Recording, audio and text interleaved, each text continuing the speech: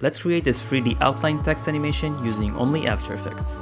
So I've seen this as a request lately, and a lot of the tutorials that are similar are using different software such as Illustrator, so I figured this can be done in a similar way using only After Effects.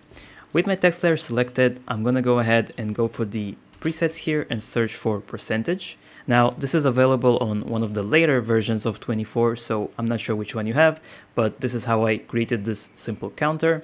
And I'll set the padding here to 0 just so it starts off with 1 0 and it simply creates this percentage counter just like that. So I'll hit U to bring up the keyframes and I'll drag this just a bit further here, maybe to 2 seconds. Then we'll make our text layer a 3D layer and I'll create a new camera. And I want to make sure I'm set to Advanced 3D here. Then we'll go into the text layer and under geometry options, we'll set the extrusion depth to 100. Now let me position the camera here. I'm holding down Alt and moving my camera with my mouse. I just want to position it so we can actually see some depth here.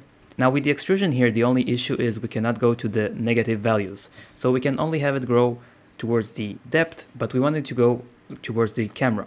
So what I figured out is if we hit S for the position here, I will unselect the chain and set this to 1. Then we'll go to the first frame, set a keyframe. Let's go back to 2 seconds. And I'm going to set this to -100. So this way it's growing towards the camera and it's only extruding in the Z axis. So this is a cool trick by itself. Now for the outline, I'm just simply going to use an adjustment layer and add a find edges effect to it.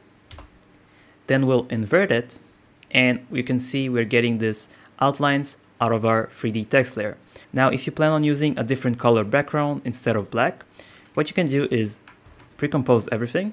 Then let me drop a new background here and we'll make it grayish. And I'll just set my layer here on the transfer mode to screen so we only see the outline. Now if you zoom in here, you can see some of the 3D artifacts. So to get rid of these, we can add a simple levels effect and just bump up the input black here to get rid of this. If you want to keep them, that's also fine, but this is in case you want to get rid of them.